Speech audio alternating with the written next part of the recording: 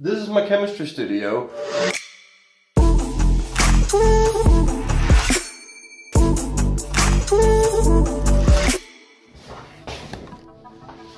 Hello and welcome to a new short video. It's been almost a year now since we did the first episode of the potassium for potatoes video.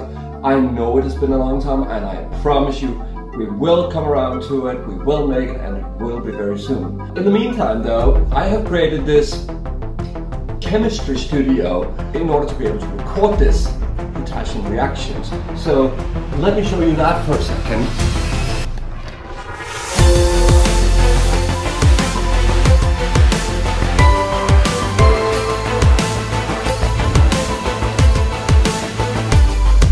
So here it is. This is the chemistry studio that I built. It's basically MDF with some carpet and 3 lamps. In order to use it for the first time, we're going to take a little piece of potassium that I have created, just an experiment, just to see if everything works. And we're going to put it in water and we're going to see how it behaves. So please enjoy the beauty of chemistry.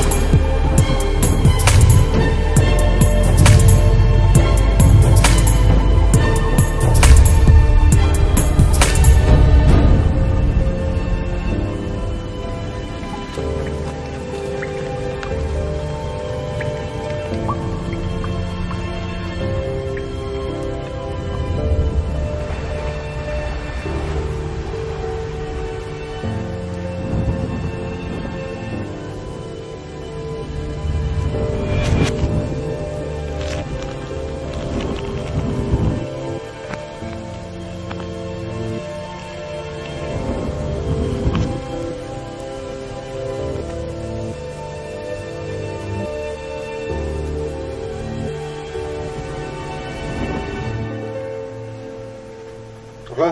Ja.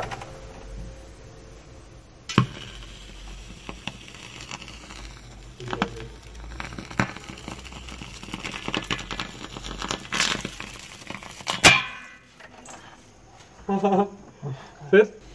Var det ikke den sidste? Det var den første af dem alle sammen, jeg har haft, tror jeg. Ja, det var den sidste. So, as you can probably tell, Anders popped by to record this, and he already left again.